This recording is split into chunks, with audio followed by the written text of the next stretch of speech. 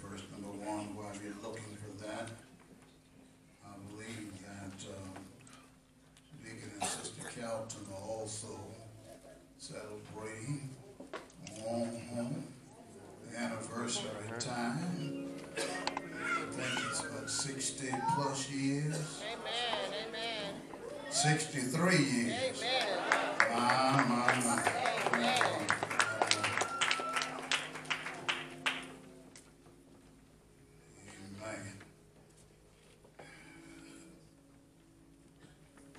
And when the Sabbath was past, Mary Magdalene and Mary, the mother of James, and Salome had brought sweet spices that they might come and anoint him. And very early in the morning, the first day of the week, they came unto the sepulchre at the rising of the sun. And they said amongst themselves, who shall roll us away the stone from the door of the sepulchre? And when they looked, they saw that the stone was rolled away, for it was very great. And entering into the sepulchre, they saw a young man sitting on the right side, clothed in a long white garment, and they were affrighted. And he said unto them, be not affrighted. Ye seek Jesus of Nazareth, which was crucified. He is risen. He is not here. Behold the place where they laid him. But go your way and tell his disciples and Peter that he goeth before you into Galilee. There shall ye see him, as he hath said unto you. And they went out quickly and fled from the sepulchre, for they trembled and were amazed. Neither said they anything to any man, for they were afraid. So ends the reading of the word of the Lord. Thank you. You may be seated in the sanctuary. I want to talk to us this morning in the form of a question. Who moved the stone? They said amongst themselves, who shall roll us away the stone from the door of the sepulchre, of the tomb, of the grave? Who moved the stone? Thank you, ushers and nurses. If you will pardon me, because of the generation I came up in, for having a reflective moment, I'm reminded of a singing group, an English rock band from London, England, that was called the Rolling Stones. Rolling Stone was a band back in the day. Had as a lead singer a man by the name of Mick Jagger. I believe he also played a harmonica. Some of y'all remember, because you old like me, the Rolling Stones. I think they've done something about I Can't Get No satisfaction. I knew some of y'all were going to get it in a minute, because even though you want to act like you're still young, the truth is you come up when I came up. And you remember, amen, that song. Some of y'all wanted to start singing it. I could feel it in the atmosphere. I can't get no satisfaction. Pardon me for having a reflective moment, because as I think about the words of the text and the Rolling Stone, my mind goes back to a soul band group of brothers called The Temptation. One of their famed songs was something like this: Papa. I don't know why you old people want to act like, you from the hip-hop generation. Papa was a Rolling Stone. Wherever he laid his hat was his home. Don't y'all make me start singing up in here, because I feel a little something, but I ain't going to do it. Yield not to temptation. But I'm also reminded this morning of a miracle connected to the resurrection of Jesus Christ that deals with a rolling stone. And this subject, my brothers and sisters, I believe is worthy of investigation.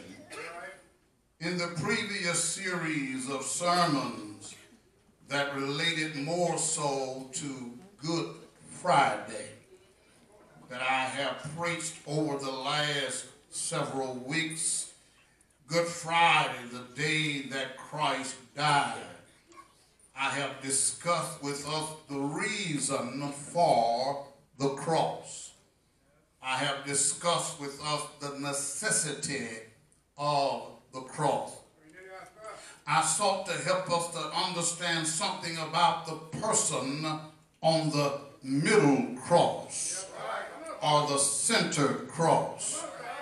Then I shared with us some things about the message of the cross. But today I want to raise a question. And the question is, who moved the stone? Can you ask somebody on your road, do you know who it was? Because the question that comes in verses 3 and 4 that was presented by the women on their way to the sepulchre, on their way to the grave, on their way to the tomb, in verse 3, they raised the question of who shall roll us away the stone from the door. When they looked, they saw that the stone was what? Rolled away. And not only was it rolled away, Mark adds this little commentary and says, for it was very great. It was a big stone. It was a large stone. It was a humongous stone. It was a gigantic stone. This was not just some little, you understand, flick of the finger, move it out of the way kind of rock. The women were asking themselves, what are we going to do about the stone? This text unfolds for us several points worthy of consideration.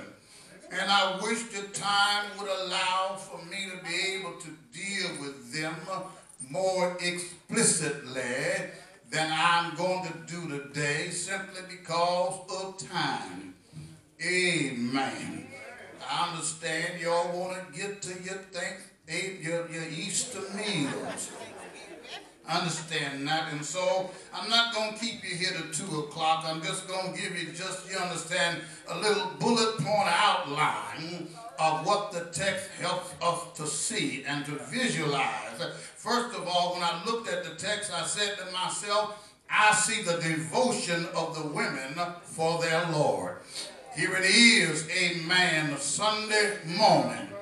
And because they had to hurry up and bury Jesus on Friday, they didn't get a chance to really dress him as he really deserved, because the Sabbath was approaching and they needed more time to really, you understand, get him ready in a proper way. So what they concluded was, we'll get him buried, but we'll come back and finish up what we should have done from Jump Street. And so when I look at the text, I'm excited about the devotion of the women. That they would want to pick up where they left off in serving and worshiping and honoring their God. Or if I could stick a pin right there, would to God that we had more people like these women who are willing to demonstrate a kind of devotion that says, even though I couldn't do it then, I'm going to do it as soon as I can. I'm going to do it right now. I'm going to do it today. I'm not going to put off any longer, any further, because he's worthy of what I'm getting ready to do. And so we've got the devotion of the women, but not just the devotion of the women. When we look at the text, we hear the discussion of the women about the tomb. They're not just walking along with their heads hung down, you understand, all quiet and serene. The real truth is the text tells us that there is a conversation that is going on. And here is the nature of the conversation. We're on our way to handle up on our business, but hold on just a minute. I remember that there's a big rock at the front of the grave. There's a big stone now. We're going to do what we're going to do. We're going to do what we can do. We're going to do what we're capable of doing. We're going to do what's in our hearts. But there's something that we're not able to do. So who's going to roll the stone away? Help me, Lord Jesus. That's a good discussion that's going on the road to the sepulchre. But if we look further into the text, as I said, I can't really deal with them like I want, but let me just talk about the discovery of the women at the tomb. There is the devotion that we see. There is the discussion that's going on only to lead us to a discovery. And what is the discovery? That the question we are raising is already answered. We want to know who's going to roll the stone away, but when they get there, they discover that what they are worried about, God done already worked it out. Oh, I wish I could stick a pin right there and let somebody know that sometimes the stuff you are concerned about and worried about, God has already worked it out. You just got to wait on, amen, the fulfillment of it, the realization of it. You got to wait till you can see it. But before you can see it, God done already settled it. I wish I just had one somebody who could touch your neighbor and say, sometime what we worried about, God done already worked it out. And so when you see the discovery of the women at the tomb, that the stone has already been rolled away. That leads me then to the disappearance of Jesus from the tomb. Because when they discover that the tomb is open, when they discover that the stone is removed, is gone, has now left it, amen, for a point of entry, they discover that the Lord ain't up in there. So that brings us to the disappearance of Jesus from the tomb. And from there we deal with the details concerning the things that were present in the tomb. Notice Jesus is missing, but there's some things that are not missing. What is it that's not missing? The grave clothes are not missing. The Bible says that when they got in there, the napkin that was around his head was neatly folded and laid to the side. The Bible says when they got in there, the clothes that he had on were also laid to the side. He was gone, but the evidence of his death and burial and resurrection was still in the tomb. Isn't that good news? That when the Lord does something, he does it with sure amazement. He leaves some evidence behind, but the evidence that's left behind, amen, does not hinder the thought of his resurrection. It complements the fact that he has risen from the dead. On today, my brothers and sisters, I want to move from just being a preacher, pastor, to becoming a defense attorney.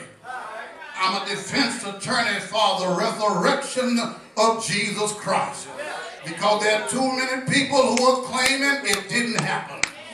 I don't believe it. It's not possible. There's got to be something wrong, something funny, something about this that just ain't right. So today, I am the defense attorney for the resurrection of Jesus Christ. I want to call somebody to the witness stand. And the one I want to call to the witness stand, first of all, is a silent witness. Can somebody help me right here and say there's going to be a silent witness? I know you're trying to figure out already how in the world is a silent witness going to help us to believe in the resurrection. The witness I'm going to bring is not the women who were on their way to the sepulchre. If you didn't forget, in verse number 8, the Bible says that the women neither said anything to any man, for they were afraid. I'm not going to ask them to be a witness right now because they were silent witnesses after they left the grave. But the silent witness I want to bring is not a person, but a thing. I want to bring to the witness stand the stone that was over the entrance of the grave of Jesus. If only the stone could talk. If only the stone could audibly say something. Amen. If only like an animated cartoon, it could tell us something we could hear with our own ears. Y'all done seen cartoons, haven't you? Where they make everything talk. Chairs talk. Amen. Sponges talk. Amen. Cans talk. Milk bottles talk. You know, they got everything talking now. Animals talk. But I just believe that the stone is a silent witness. Because the stone knows what nobody else knows. Who rolled the stone away. If I could bring the stone up and put the stone on the witness stand, I just wonder what would the stone say to us if the stone had the ability to articulate some things in the King's English. I want to bring the stone because I believe that the stone is an infallible witness. It's not just a silent witness, but an infallible witness. You know, we do not know much about the stone.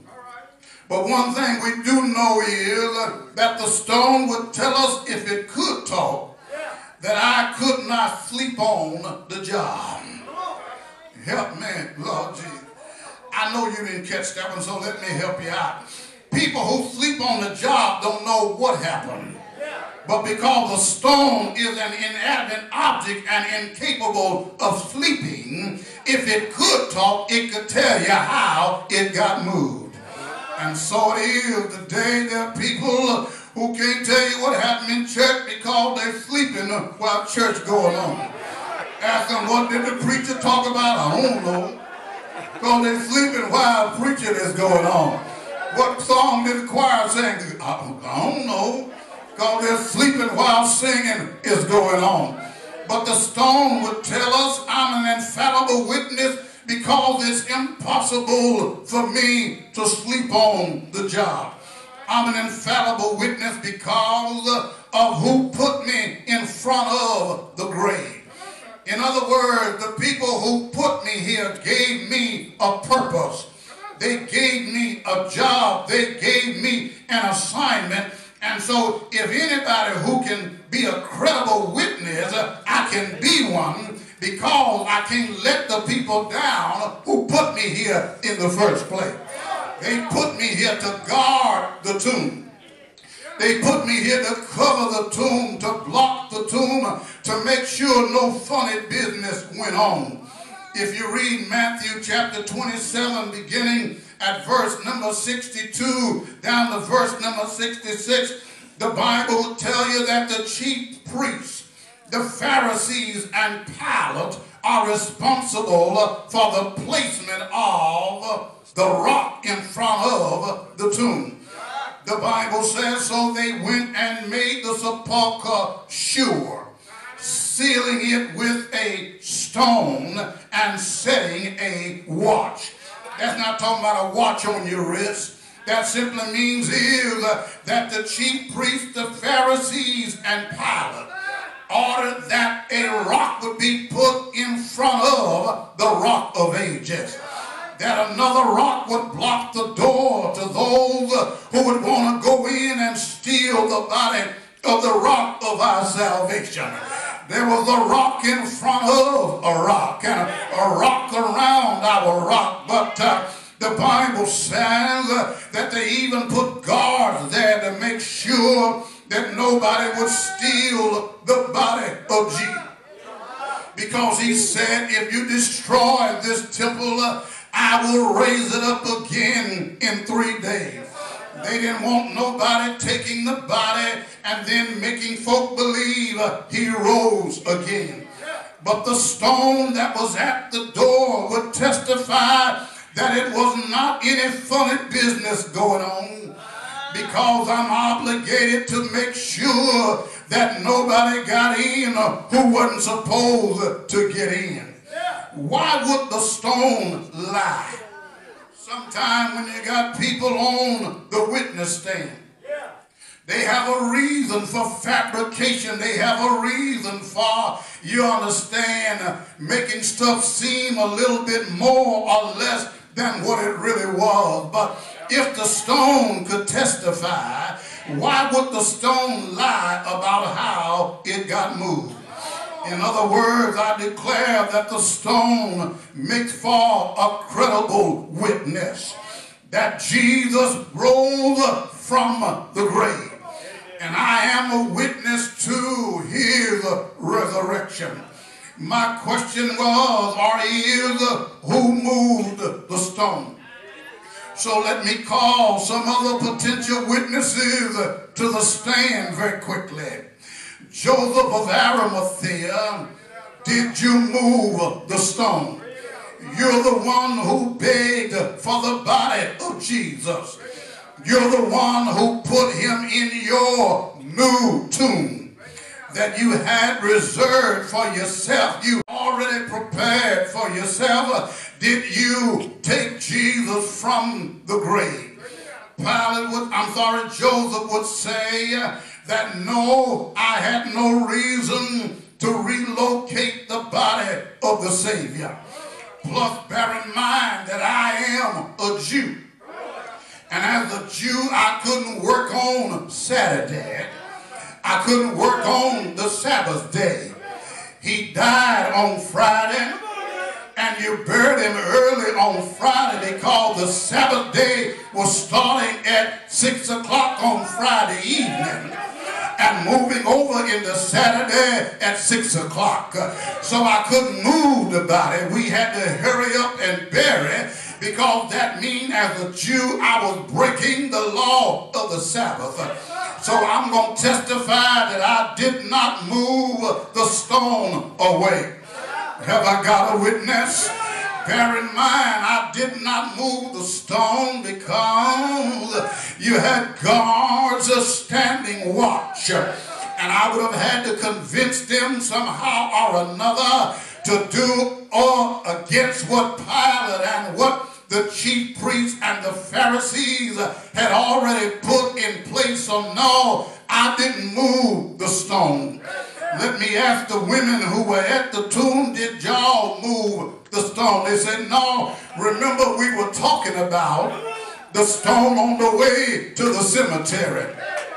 We were talking about the stone on the way to the place where y'all laid him. But we realized that the rock that was in front of the door was too much for 3 women.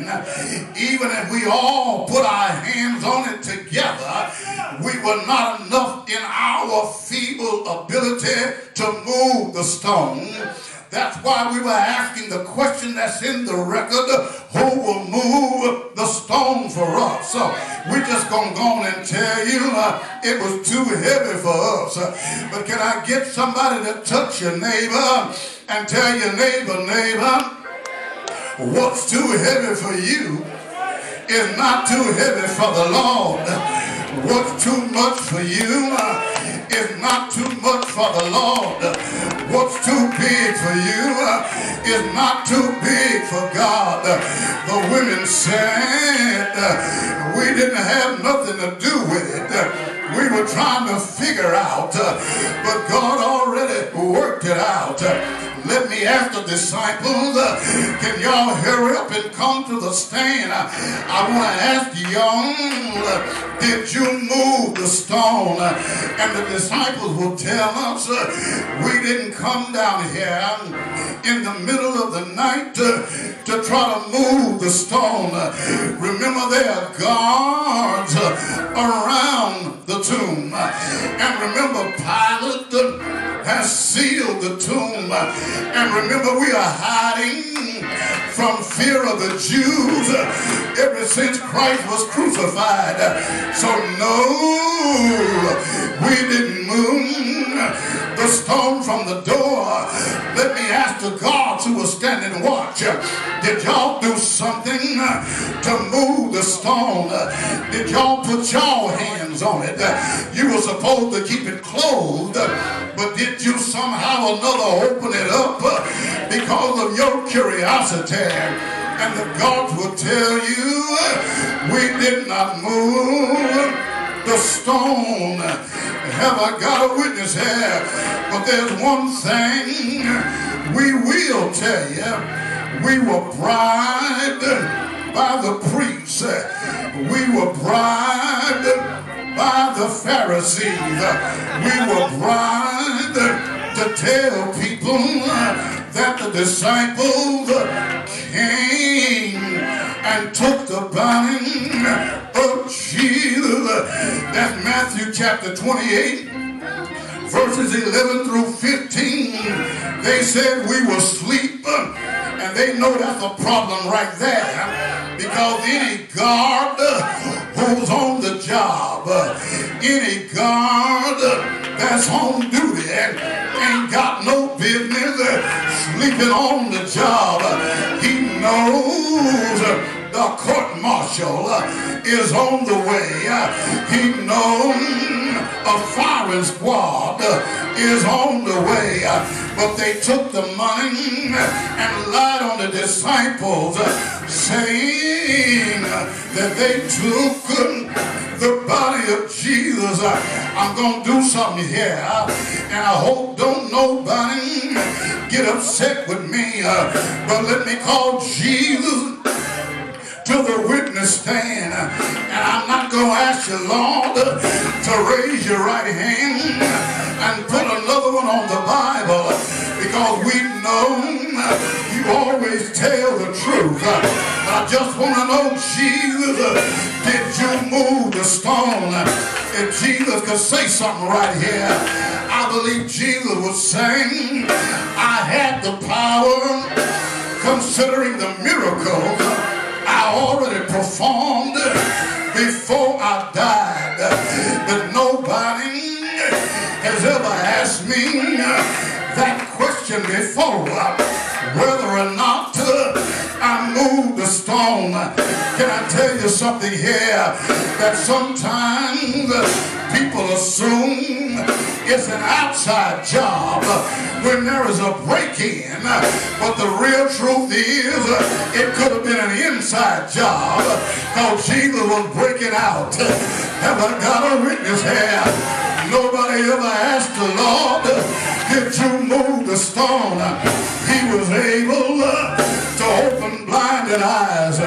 He was able to unstop deaf ears.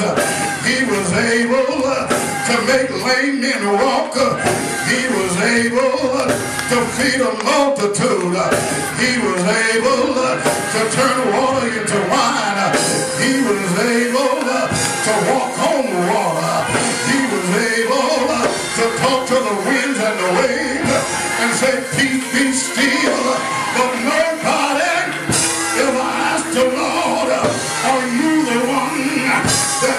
the stone was just an inside job and not an outside job. Have I got a witness here? Since I had the power to raise up, since I had the power to take life back again, you know I had the power to roll the stone away from on the inside. I believe I'll call somebody else to the witness stand. I'm going to call God the Father. I'm going to call the Creator. I'm going to call the Sovereign One. I'm going to call Jehovah Jireh. I'm going to call the one who created everything and can do anything but fail. And ask the Father, did you move the stone? I believe Matthew says in chapter 28 and verse number 2, there was a great earthquake, for the angel of the Lord descended from heaven and came and rolled back the stone from the door.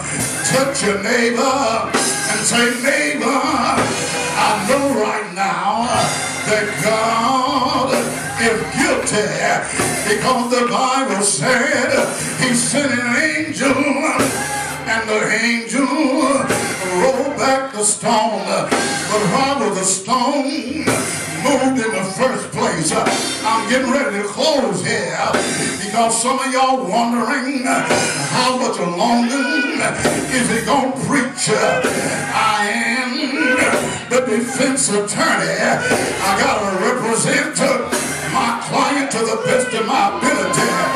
Why was the stone moved from the grave? It was not moved so Jesus could get out. Can I get somebody here to touch your neighbor and say, neighbor, Jesus was able to get out without the stone being moved. Do you have any evidence to support what you just said? Just wait a few days, and while the disciples are in the upper room, locked away from fear of the Jews, the Bible said that Jesus appeared in the midst of them. He didn't knock on the door and say, let me in. He didn't ring a doorbell and wait on somebody to come open the door. He just appeared right in their midst. And so God is able in his spiritual body to get out without the moving of the stone. But you haven't answered the question, Reverend. Why was the stone moved? It was moved so that the women, it was moved so Peter and John could get in to the tomb to see for themselves what the man said. He is not here, but he has risen just as he said. Look right here. Here's his grave clothes, but he ain't up in here. Can y'all help me right here? Do you remember a time when a bill collector called your house and your children answered the phone and you told them, tell them I ain't here, when you know you was in the house somewhere? Come on, don't act funny with me here. Some of y'all act like you ain't never rang from a bill collector. Lord have mercy. Or rang from a Jehovah Witness who was knocking on your door and you told the children, tell them we ain't here, but you were there all the time. But when Jesus got up that morning, he got out of there. He was not there when the women came to the tomb. He was not there when John outran Peter and looked in, but wouldn't go in until Peter got there. And when Peter, the younger man went in behind him to discover that the Lord is no longer in here. I'm through right now, but I gotta ask you a question. How will you respond to the cross on Golgotha? And how will you respond to an empty grave? Have I got a witness here? There were two other men crucified on Friday. Two other men right there in the same place, the place of the skull where Jesus died. One on the left hand, one on the right hand. Have I got a witness here? They were there at the same time. They were there in the same place. They were there on the same day. And even though they had those three things in common, what they didn't have in common was their response to the cross. Have I got a witness here? One man looked at Jesus on the cross and refused to accept the Savior. But the other man on the right hand is one, have I got a witness here, who repented of his sins. One man accepted the Lord, but another man rejected the Lord. One man humbled himself, but the other man hardened his heart. One man wanted forgiveness, but the other man wanted freedom. One man went to paradise, but the other man went somewhere. Maybe he bust hell wide open. But one thing I know, two men at the same time with the same opportunity, but they didn't exercise the same option. I want to ask you today, based on the news you got from Jerusalem, eyewitness news earlier this morning, based on the news and the evidence presented here today, I want to ask you, how will you respond to the cross at Calvary and to an empty grave? Have I got a witness here? You gonna either make a wrong decision or you're gonna make the right decision. When you look at the cross, there's blood everywhere. Have I got a witness here? If blood from an innocent man, when you look at the grave, it's an empty tomb because the stone has been rolled away. When you read a little further, you see the resurrected Christ who proved his resurrection by an infallible witness. He shows himself over and over again. The Bible says he came to his own, but his own did not receive him.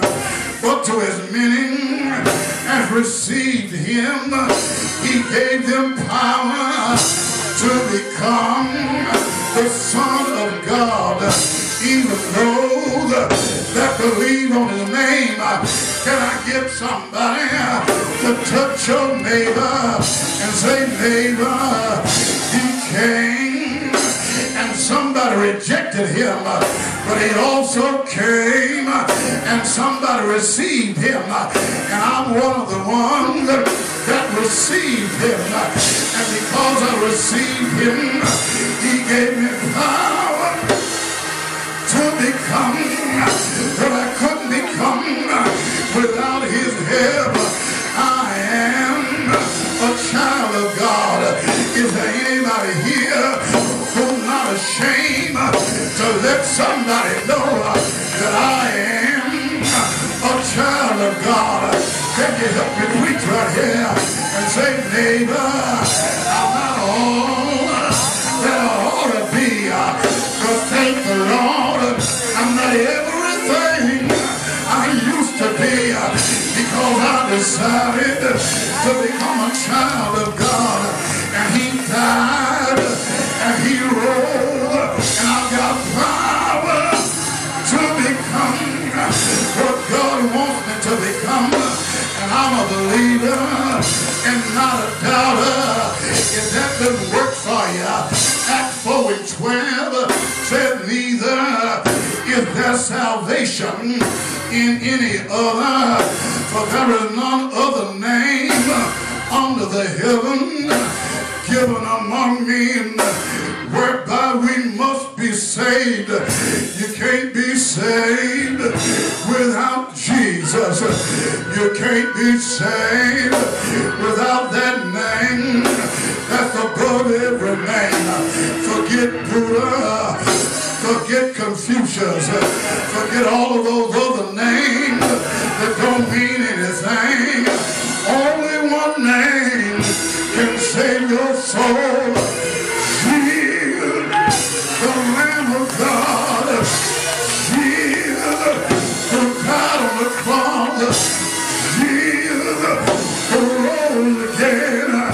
I heard the Lord say that I am the way, I am the truth, I am the life, and no man can come to the Father except he come by me. Never got a witness here.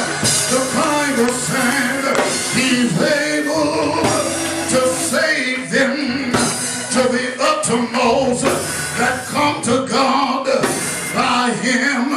He's able to save a liar. He's able to save a drunkard. He's able to save a drug addict.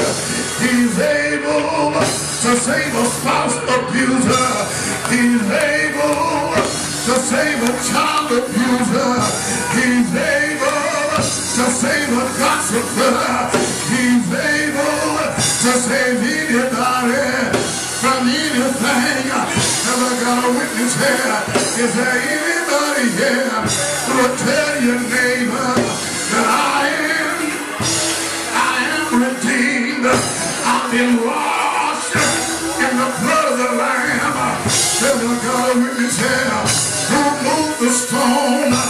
Who moved the stone? Who moved the stone? Because the grave is empty right now. Who moved the stone? Because it's gone. That's the reason why I've got joy in my soul. Am I the only one here on an Easter Sunday morning that's got joy in your soul?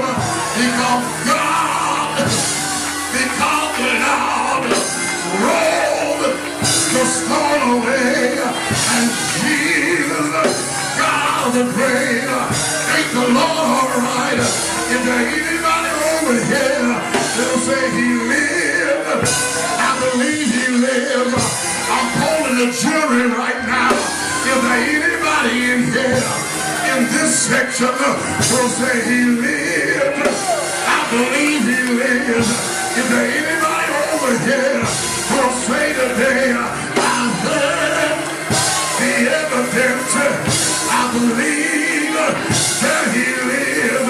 Anybody behind me I can poll today? Is there anybody here who'll stand on your feet and say, I believe that he lived? Yes, yes he lived. And because he lived, I can face tomorrow. Ain't the Lord all right? Ain't the Lord all right? Ain't the Lord all right? Say yeah!